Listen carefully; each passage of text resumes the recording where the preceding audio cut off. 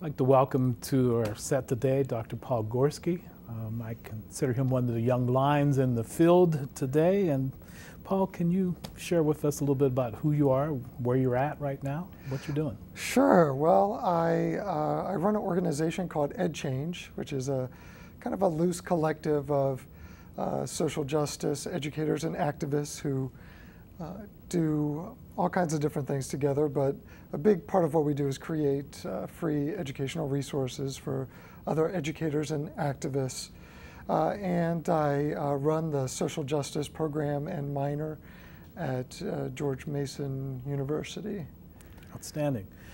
Used your websites and materials for a long time. So I'm thankful for your diligence, and you keep creating new websites. You want to talk about any of the new ones, the newer ones that you?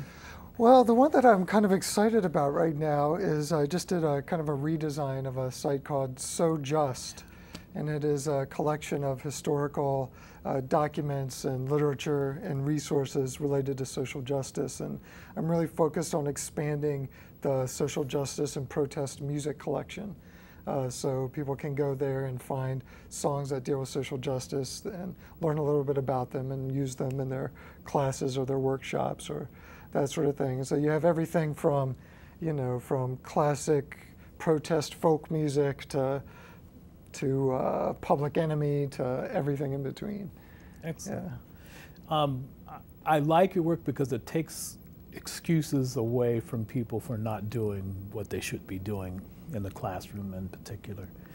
How did you get interested in doing this kind of work? What drives you to be this kind of creative agent for this type of work? Well, a lot of it is very selfish, in a way. And I think about this sometimes. If I didn't get out of it what I get out of it personally, spiritually, would I still do it? I think that's a big thing for a lot of white people, especially white men. That think about how did I end up here?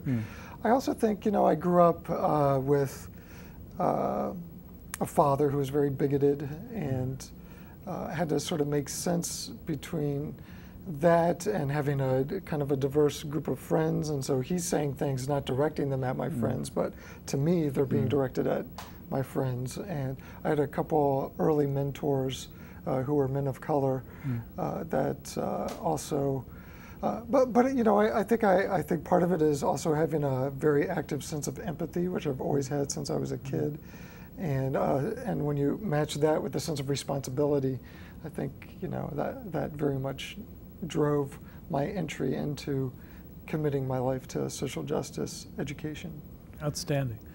And I like this notion of committing my life, because that's what it has to be. Absolutely. It is a lifelong work. I know for me, I'm just retiring, and but not to quit, just to move on to other landscapes and stuff. And it really, truly has been my life's work. So I'm kind of interested in what you see as the landscape out there currently, and especially public education and K-12, pre-K-12 education. Is it getting better? Is it getting worse? Do we need to just blow NCLB up? What are you seeing out there? I think blowing NCLB up might be a good idea.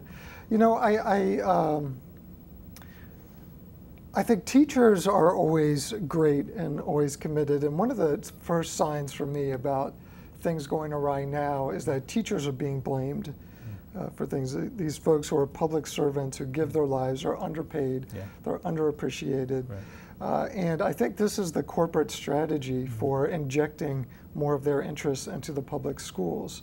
It's classic deficit ideology. Yes. We justify oppression by pointing the anger at the people with the least amount of power to offer any kind of counter narrative, right? It's like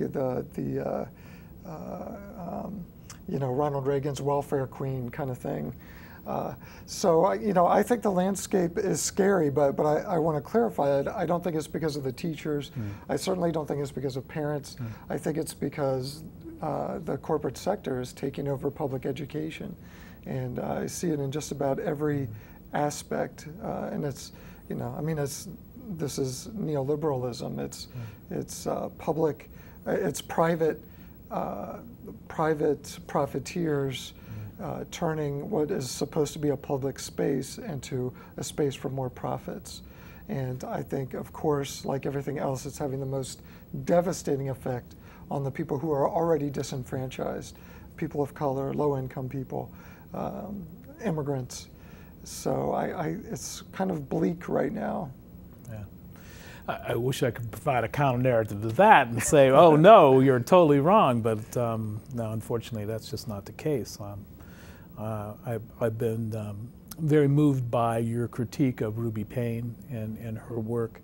I have worked with a lot of school districts who have paid enormous amounts of money to have her training, and she definitely pushes that deficit model. I wonder if you feel free about talking about how you began your critique of her, what that has evolved into. I know you have a new book out. So maybe you can share a little bit about that book and what it's attempting to do as well. Absolutely. Well, you know, when I first started reading Ruby Payne's book, A Framework for Understanding Poverty, I thought it was satire. I thought this can't possibly be real. And it is very difficult for me to understand. In some ways, I guess it's easy to understand because she doesn't challenge us to think more deeply or complexly. And I think that might be the draw. But another part of me cannot understand how anyone can look at that book and think that this is an actual argument for something positive, because it's so full of the oldest and worst stereotypes. It's so full of factual inaccuracies.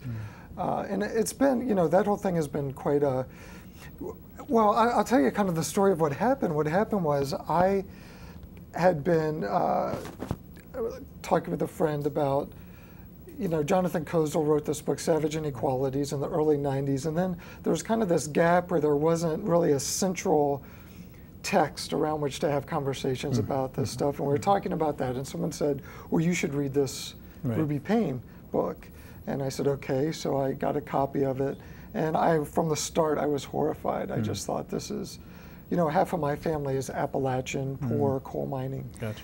And I just thought, this does not describe them at all. This does not. This is the worst of the stereotypes about them. And so from that spirit, I wrote a critique, and I was just incredulous. I was like, how are people buying into this? I literally could not understand it. And it became quite an adventure. You know, I got a call from her lawyers. She threatened to sue me.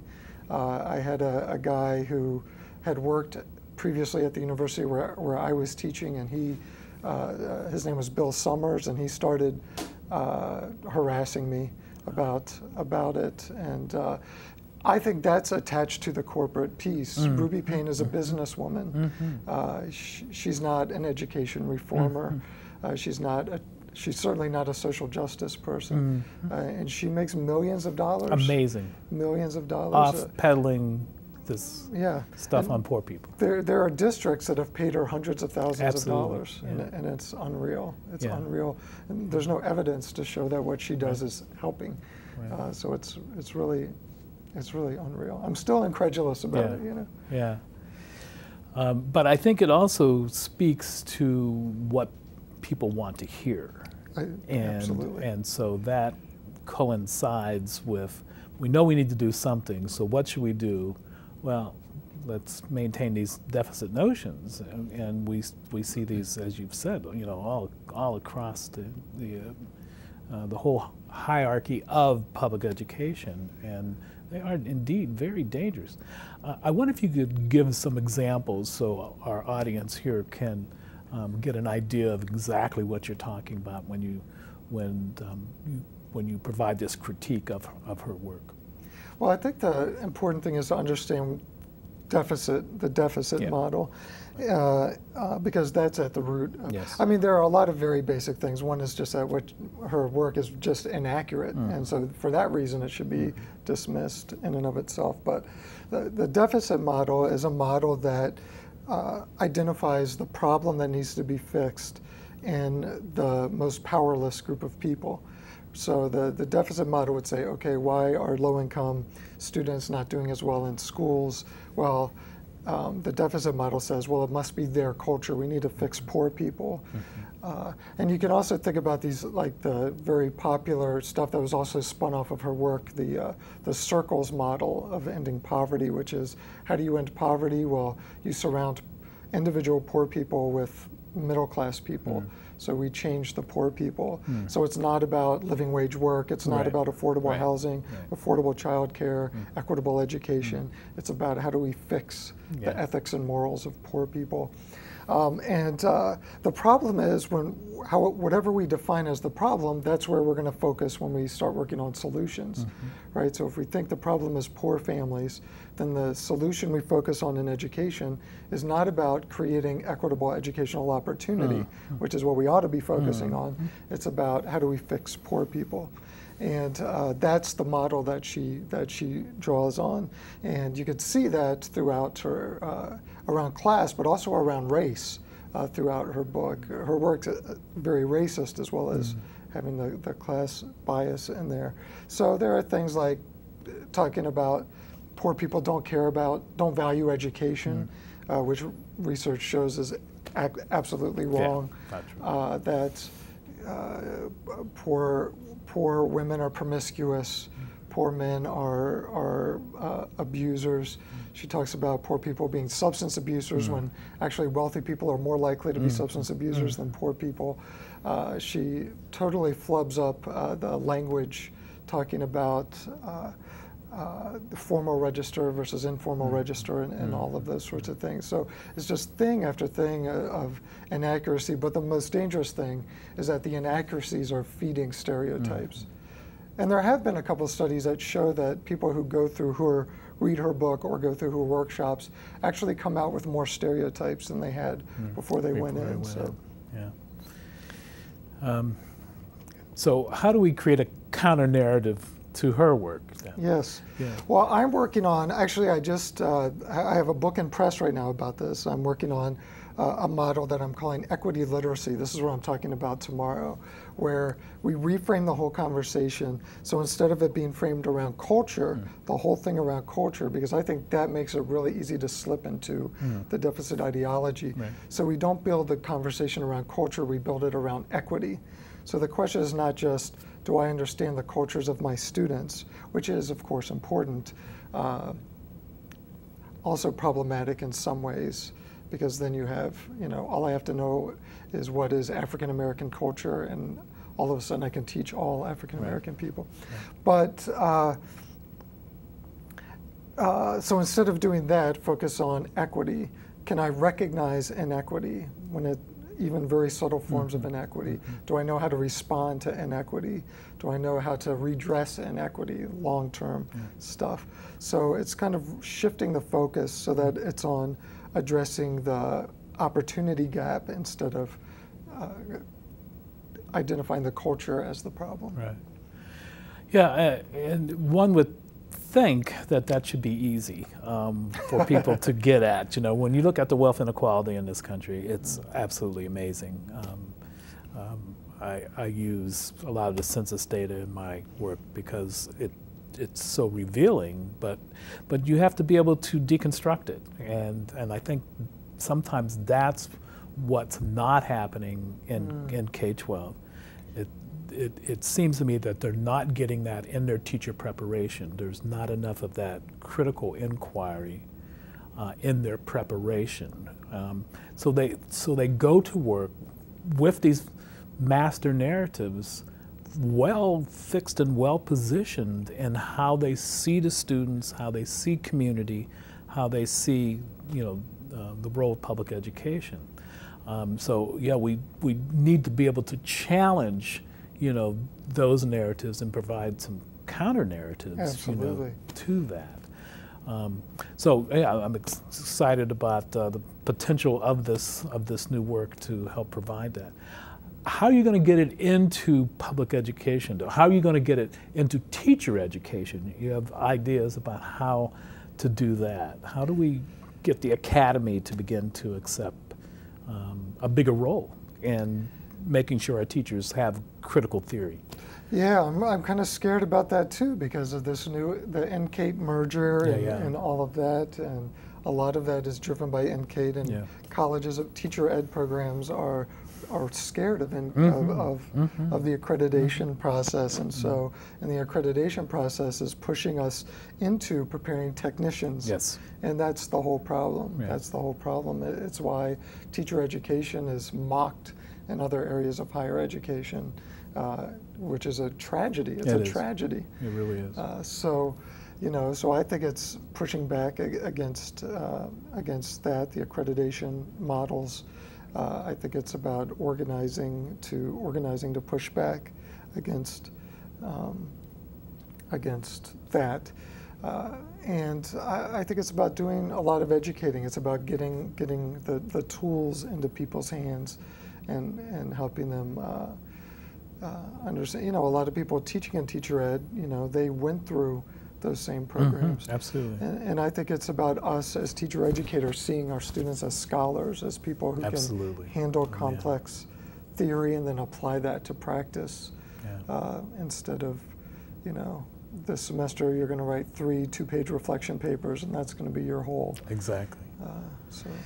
I do a lot of work with educational leadership, so working with principals and superintendents, and I am always amazed at how little they have read in critical theory. So when you bring up Henry Giroux, a Paulo Freire, they've never heard of these people, okay? So I'm going to ask you the same question, okay? So obviously if we need to be doing this with K-12 teachers, pre-K-12 teachers, then how do we do this with the educational leaders? How do we get them to become more wide read, and especially in those who critique the system, not just go along with the system, again, challenging that master narrative that we see so prevalent in public That's sphere? A great question. It's a tough thing too because that kind of thinking is not rewarded on the track toward ed leader to principal positions or superintendent positions, especially because of such a focus on high stakes testing. So that kind of critical analysis is not rewarded on that track. So part of it is changing that track, and part of it is starting when people are in their teacher ed programs and putting the seed in there. This is one of the reasons why I wish, my colleagues, including Henry and Peter and Antonio Dardere and folks, I wish they did a little more of, that's what, so every time I write something for a scholarly journal or something, I always write something around the same topic for a magazine. And I'll write it for Rethinking Schools, I'll write it for Teaching Tolerance, CAPN, wherever, because, the average middle school principal or district superintendent is not reading Teachers College record, so I think part of it is that, and me being able to, not insisting on using language that's really a kind of critical theory speak academic language that isn't the language of most practitioners. I mean, we can use that language and still pick up the practitioners who are interested in it. But the people who have a little bit of critical consciousness but never learn the language or don't call it critical theory just because it's not their framework. The people who are community activists, they don't give a damn about Teachers College record or Harvard Ed Review or anything like that. So how do we pull them into the conversation? Yeah. I think we need a primer. A primer would be good. Something that's very accessible to them, that begins to give them that language, and then nudges them toward reading, for lack of a better way of saying it, more sophisticated work. Giroux can be challenging, if you haven't read at that level. Let's face it. His language is definitely complex, and as my students tell me, I had to get my dictionary out. I said, really? Really? Good. What a novel thing, Yeah. you know, that you had to learn new words, you know. But I also understand their dilemma, and their dilemma is they're jumping through all these hoops with NCLB. When do I find that quality time to read at that depth and level, and then how do I apply it? You know, given the nature of the high stakes testing we're talking about, and that becoming increasingly more problematic because so many things are going to depend upon those scores. It's scary. It's really daunting. I'm in fear, you know. See, and I want people to read Life in Schools, and I want people to read, you know, Giroux's work, and I want them to read that in its form in those books and articles. But I want a bridge. You know, some people just need a bridge to that, a little a bridge, and so I try to provide those bridges whenever I can by publishing in more popular magazines that I know. So I know my work is not going to be surrounded by critical work in those magazines, but it at least might give that high school principal say, maybe I should read a little bit more of this person's work. And you know.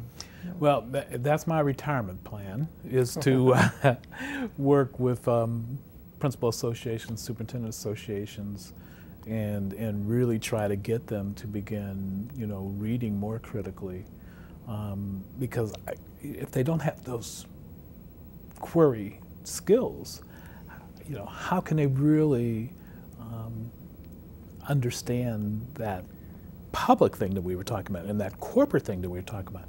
How do they have the skills to then deconstruct those narratives that are coming from those places? Oh, it's so important. I mean, especially now, because the popular discourse around equity right now is focused on the test scores. Exactly. And people don't realize that framing itself has sucked us right into the core of the problem. Yeah. So like I just a few years ago, I went to this equity education conference in Phoenix. And it just seemed like every conversation people were having is how to raise test scores. How do we raise the test scores of African American male students? How do we raise the test scores of English language learners? You know, that sort of thing. And I just thought the whole framework we're using for this conversation means that we're not going to make progress here, because the obsession with the test scores is, you know, that's what we're meant to trip into. So what we ought to be doing is asking ourselves, how did we get sucked into being obsessed with these test scores? And what does that really have to do with equity at the end of the day? Right. And we know what the response has been in places like Atlanta, you know, where they know their jobs are on the line, and so you start getting people changing scores, okay, and stuff, and you can begin to understand why they do that. I mean, especially if you have large populations of quote-unquote at-risk children, whatever that means. But and that happened in D.C. where I'm from. And so, and then of course we also produced Michelle Rhee, who is kind of emblematic of a lot of the problems we're discussing. Right. Yeah. Absolutely. So we've talked about teachers. We've talked about administrators. Now let's talk about the students. Okay. So the question is, one, I find K-12s to be one of the least democratic frameworks that exist in a country that's supposed to be about preparing young people for living in a democracy. So how do we change that? How do we help schools become more democratic? How do we help young people also develop that ability to do that kind of inquiry that they need, that critical analysis that they need to be able to, you know, circumvent some of the nonsense that they're facing, especially in the social media. You know, how do we help them develop those filters for saying, this is trash, I should maybe pay attention here, this is where I really need to focus. Yeah, the development of critical literacy and media literacy and these sorts of things. You know, and I think it goes back to the same thing. You know, I think part of the corporate influence has been has led to the disappearance of a lot of pockets of that were already happening.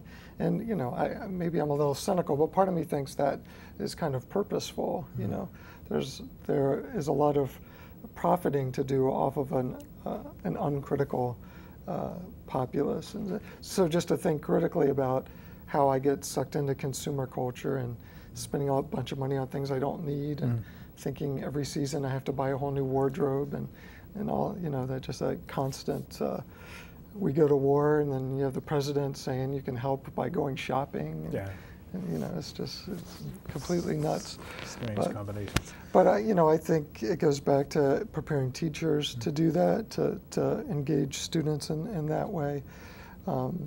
It's you know, it's also getting over this idea that the students aren't ready, that they're too young. And I just have never found that. I go into kindergarten classes and talk about racism. I mean, they might not have language like white privilege or systemic racism or intersectionality or whatever, but they know that's not fair. You know, that usually kids have a real sense of justice. They do, right? And it's like the adults beat it out of them, you know, somehow. So, but they can do it, and there are lots of good resources to help with that if we have the courage to do it. But again, you know, I don't want to blame teachers again for not doing it, because they're not rewarded for that. Teachers get punished for doing that kind of thing nowadays. And it's really senseless, because we have these schools that have these mission statements, like you said, preparing youth to participate actively in a democracy, and then we don't teach them about the draconian leadership models, and you know, we don't teach them about the very basic barriers to authentic democracy that exist, and how to contribute to overcoming those. And as soon as you said Phoenix, I had to think Tucson. You know, I'm sure you're aware of that insanity going on there. But again, there's this classic example of these power brokers who are pushing this master narrative, and really, you know, dismantling good programs that were making a difference for this Hispanic population, this Latino population and stuff, and you begin to go, what is that about? Why would you do that? You know, why would you ever? Decrease dropout rates. Better engagement, better grades. Hey, let's cancel this program. Yeah, well, that doesn't. We don't want that. Yeah, you know. It makes no sense. Unless it's because I can profit from, you know, doing this. I can get myself elected to a higher office. I can become more powerful within the state. I can push these agendas of fear, and you know, so, you know, you hate again to want to think that this is planned and premeditated, but yeah, sure. Sometimes it's hard not to believe seems like it, doesn't it? Absolutely. Yeah, and again, especially in a state that's already minority majority. Okay, and they're looking down the road saying, you know, the future of this state is going to be with these brown people.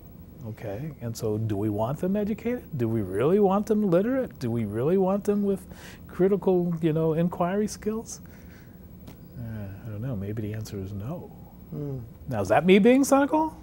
I don't know. I mean, you look at what the situation is and name what's there to name. You know, I don't know that that's.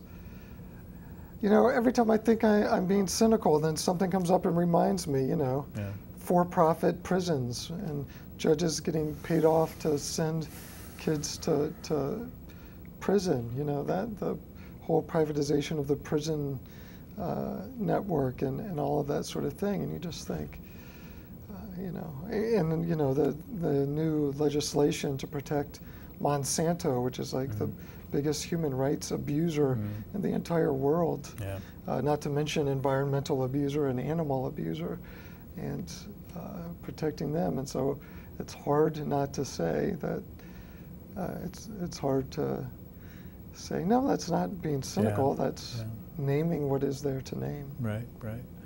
And, you know, I opened the piece by calling you one of the young lions in this, you know, and I know that's always dangerous to do that kind of thing, but you know, I've been in this work for a long time, you know, 35 years. And when I look back to the 70s, in which that was my, you know, coming of age era, and the work that we've done since. So what is it for you looking down the road here now, okay? what do you want to accomplish when you want to look back at retirement years? What do you hope that you have contributed and done to make this a better country, a better educational system? Wow, that's a big question. Oh yeah. You know, what I'm really interested in is pulling people from different movements who have the same core values, who have the same concerns about systemic injustice, pulling them together so that we're not competing for resources and that sort of thing, like the environmental movement, which is in many ways a racial justice movement. Yeah. The whole environmental justice framework was created by a committee of people of color who are recognizing, hey, why are all the toxic waste dumps going in our backyards? Yeah. You know? Sadly. And so how do we take people who are working on an issue like that and people who are working on an issue like factory farming that also has the worst devastating effects on people of color, indigenous communities, poor people, people who are working on economic justice issues, people who are working on education justice issues, and find the commonalities in our movements so that you know, we can make all those movements stronger. So that's really what I'm trying to work on now is that. The other thing I'm trying to work on is, you know, I maybe this is just about me becoming more mature, but in some ways, for a long time, I was kind of a, maverick's not the right word, but I did a lot of activism on my own. I didn't do a lot of collaboration. I was really, well, you know, how the critical set can get, you know, just, Sure. and I really want to build more community in activist movements. And I'm not talking about fluffy, let's all join hands and sing Kumbaya. I'm talking about strengthening the movement by pulling people together and giving us tools to deal with things like burnout, deal with things like dealing with resistance and that sort of thing. So, you know, I'm kind of working on that as well. I hear what you're saying, and I think that's really, really important because it seems to me in this post-civil rights kind of era that we find ourselves in, that a lot of the coalitions that were there in the 60s and 70s that, you know, were built on the back of those movements coming from 30s, 40s, whatever, either have kind of stalled, some have morphed slightly and stuff.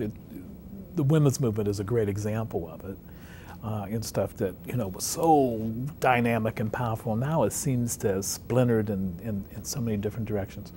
And, you know, that basic civil rights movement has too, and stuff. So this notion of how do we re-energize those movements and those populations to continue to do the work is a very powerful notion and idea, and one that really has merit. So I'm hoping you can find ways to do that. It seems that you have been successful at using social media to accomplish some of that. Do you see that continuing? Is that going to be one of the strategies that you employ to try to make this happen? I think it's one strategy, and I think I've been able to do some pretty decent organizing using social media. I think also, though, I think part of the problem with social media is a lot of people think if I just click on this change.org thing and add my name to this list, then that makes me an activist. Right. And so I think that, you know, I also think it's getting in the way a little bit, that I can't be an activist just on Facebook. And I think a lot of young people are looking at themselves that way. So I think it's a way to organize people so that we can come together in person. It's like a lot of things, you know, it reminds me of the intergroup dialogue programs, or like the caucus dialogues where you have the white caucus group meeting together and the people of color caucus group. And I always thought, okay, this is a neat thing, but a lot of people will think that the discussion itself is the change. Right. I was like, no, the discussion is what prepares us for the change. Exactly. And I think it's the same with social media. It's what can help us find each other and share some strategies and some resources. But just that exchange is pretty useless unless we're channeling it into something. Well, and I think, unfortunately, we're getting some real powerful live examples of that. Egypt comes to mind, Yes. you know, where you had this revolution that was, you know, partially powered by social media, but the footwork wasn't done to make sure you had a democratic result, and instead of replacing one, you know, despot with another kind of despot, and it seems to me that's the work that has to be done on the ground. That's where the foot soldiers have Absolutely. to be. Yeah. So that's a curious question then, is how do we move people to action and not just sit back with their controllers and play video games? I've really noticed this with young people who I work with today. Now, I've been doing this stuff for about 20 years, and one of the differences I see is that now I think a lot of youth think about social media as their form of activism. Right. A lot of them also confuse celebrating diversity with something that's transformational. So their sort of entry point into, it's not racial justice, it's racial harmony. And so the conversation is very different. And I find when I'm in a group of youth who are all very committed to racial harmony, they have a really difficult time making the transition to racial justice. Even youth of color a lot of times have a difficulty doing that. So I think that's another thing to, I think a lot of schools are doing the celebrating diversity and then mix it up at lunch day and that sort of thing. But I think so. There's still not enough even of kind of the racial harmony, but Sure. but what seems to be almost completely gone is the racial justice mentality. And same around a lot of issues. Can you get a feel for what happened? I mean, why did that become secondary or tertiary now? I think that because a lot of the work that's done in schools is the very fluffy taco night and international food fair and multicultural festival and that sort of thing. And I think youth kind of have grown accustomed to that and are not accustomed to having conversations about difficult issues. And I think they can, and I think they desperately want to. And they always, when I go in and have the conversation, they're always great, much better than adults because they're just more open about it, But I just, because that piece about democracy is not really in schools, and I mean, look at how we teach Martin Luther King Jr. I have a dream. Right. It's like the fluffiest thing he ever said in his entire life, and that's the whole legacy that's left. That's nobody's talking about the poor people's march. Nobody's talking about his criticism of the Vietnam War. Nobody's talking about how he's connecting these things. So yeah, it's kind of they get commoditized. That's exactly right. That's exactly right. And so and it's always feeding back to the narrative again. And we were talking about that earlier, and that seems to be the real challenge. Is how do we establish these counter narratives that reveal, I think, the inadequacies that are taking place. And I just think it's really, really different and really difficult when you've got this huge, materialistic machine out there that's saying, don't pay attention to this. Pay attention to, don't you want a new car? Yes. Don't you want to go on vacation? Don't you want to take this cruise? And that's where we go back to the schools once again. To they've got to help young people develop that critical ability to see through that ruse, to see through that facade and see that community still is going to be what's necessary for survival. Absolutely. And not just community, i.e. within the United States, but now, certainly global community. Global community, absolutely. Yeah. You reminded me of my 8th grade English teacher, because here's the one thing I remember from 8th grade, other than being completely awkward as an 8th grader.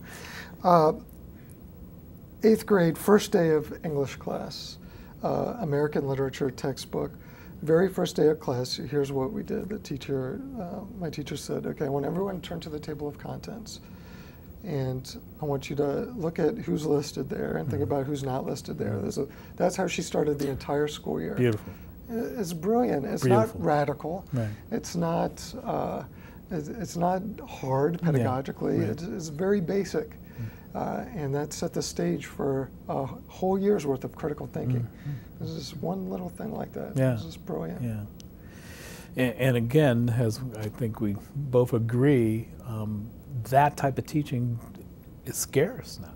Unless you're at a magnet or a charter that has a little bit more flexibility and you're dealing with students who are a little bit better prepared, they're not worried about them taking those exams and scoring well. So I can be more creative, I can be more innovative in the classroom. But if I'm working with other populations where I know the students are going to be challenged in giving the scores necessary for us to be funded, for us to keep our teachers, to not be taken over by the state, I can't do that.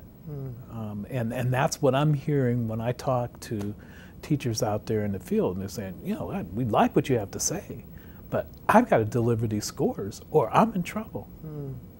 So, okay, young lion, how do we change that? How do we get through that? We need to return to teaching. I mean, what really teaching and learning really should be about. Well, I think it's about wrestling control of public education back away from corporate interests. I think that's pretty much the whole thing.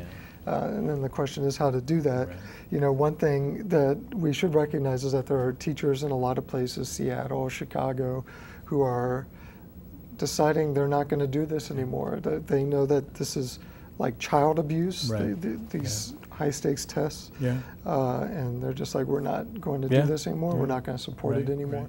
Anything we could do to support them and to try to learn from what they're doing and help to apply it in other places, I think is huge.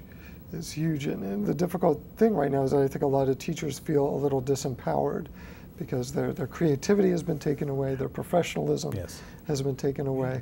So anything we could do to, especially those of us who are preparing teachers or preparing school leaders to kind of rediscover their power, I think is a huge thing. Yeah. Have you worked with unions, teacher unions? I have a little bit, not extensively. Yeah. But what do you think they can ally with us in this kind of change? Absolutely. I mean, I think the teachers' unions are huge, and I think one of the things also we need to do is to protect the unions. They are being attacked. They're under assault. And again, think about who benefits the most. Once again, from that, and it goes right back. It goes right back. Yeah, to the same. Without a doubt. So definitely the teachers' unions, but also I think those of us who are in higher ed who might have a little bit more protection than the teachers' unions. I think helping to protect the teachers' unions too, however we can, is important. Yeah. If we can't do it in teacher preparation, can we do it through professional development? I think we can to some extent. The difficulty is that the schools are deciding who's coming in to do their professional development. Yeah. So, I think my experience has been it's more about organizing. It's finding the teachers, even if it's a small group, who want to be part of pushing back and then building from there. And I was able to do that a little bit in the Minneapolis-St. Paul area, starting to do it a little bit in the DC metro area, where I have started what we're calling a social justice friends group. And so it's people from local school districts, teachers from preschool teachers all the way up to teacher educators who are kind of organizing and trying to figure out how to work on some of these issues and how to deal with the predominance of Teach for America in the DC area and all of that sort of thing. So that kind of organizing, I think, is important. Yeah, that makes sense. And once again, what's it sound like? It sounds like back to the grassroots. Absolutely. Which has always been the strength of change, you know, Absolutely. in this nation's history and probably in most countries. Absolutely. And that's what it feels like to me, is that we've lost some of that. So we've got to find ways to get that building again, and young people have to be part of the answer to that.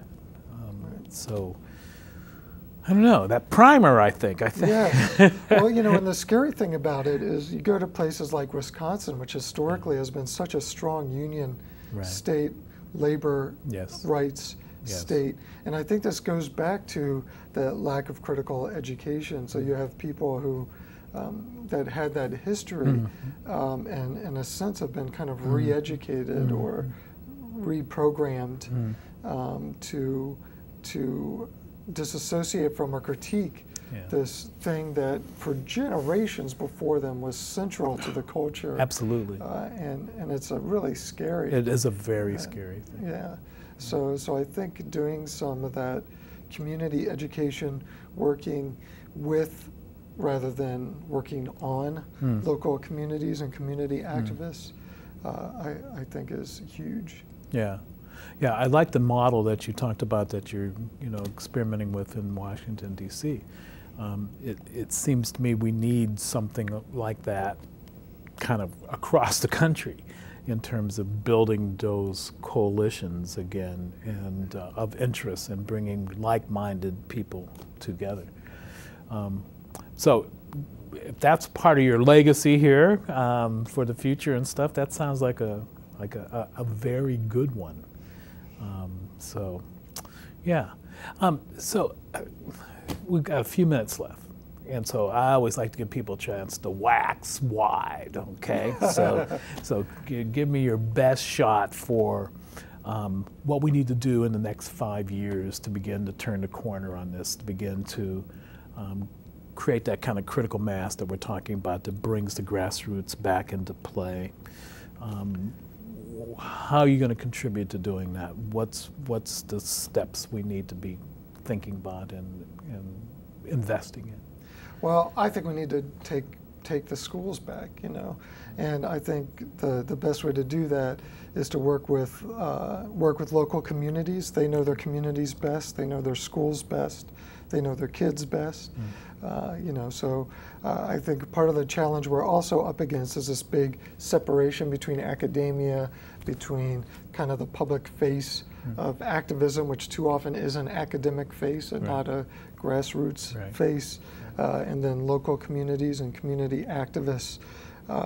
So I think it's really important, and I've tried to do this through EdChange and through the Social Justice Friends network to build those bridges and make the relationships authentic.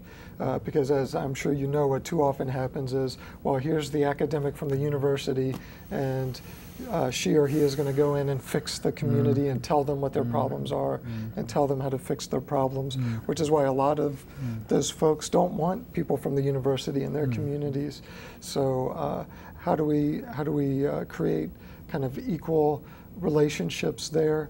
Am I willing to stand up for instead of standing in front of, speak with rather than speaking for people in local communities? And I think if we don't do that, then it's going to be perceived largely as an academic critique, and that's meaningless for most people. So I think building those and being willing to be, for me, it's about being willing to be in service of those movements, not being involved only when I'm getting accolades for it, I'm in the public eye for it.